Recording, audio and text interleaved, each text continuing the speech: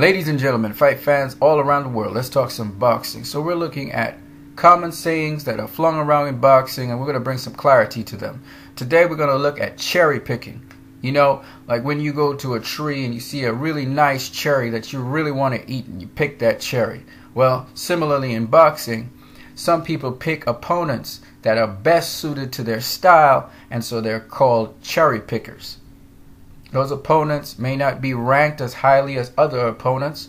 They may not be as risky as other opponents. They may not be as competitive as other opponents, or their style may not be as other opponents' styles, and it may be a style better suited to the person who's picking them.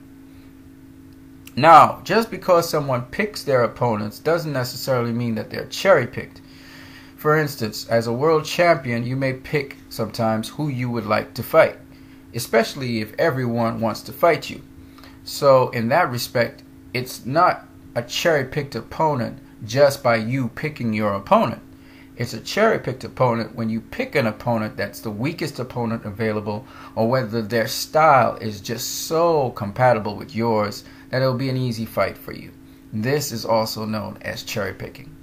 So now that we've said that, I'm going to give you a list of different names for certain fighters, and you have to tell me if they were cherry-picked or not. Manny Pacquiao versus Joshua Clottey. Cherry-picked opponent, yes or no? Canelo Alvarez versus Floyd Mayweather. Cherry-picked, yes or no? Zab Judah versus Amir Khan. Cherry-picked opponent, yes or no? Timothy Bradley versus Casamayor. Cherry-picked opponent, yes or no? Danny Garcia versus Rod Salka. Cherry-picked opponent, yes or no? Leo Santa Cruz versus Manuel Roman. Cherry-picked opponent, yes or no? Manny Pacquiao versus Juan Manuel Marquez 4. Cherry-picked opponent, yes or no? Floyd Mayweather Jr. versus Carlos Baldomir. Cherry-picked opponent, yes or no? Amir Khan versus Chris Algieri. Cherry-picked opponent, yes or no?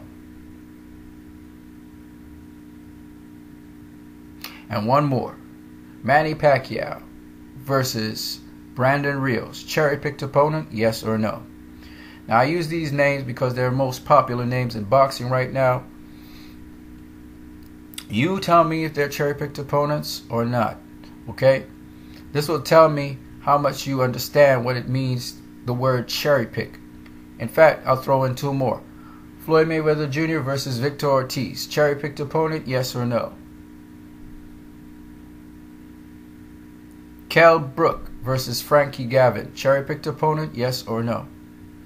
So now you will have to figure out if these opponents we just spoke about, if they were cherry-picked or not. Remember, we must look at the style of the opponent, if it's compatible to the style of the person picking them.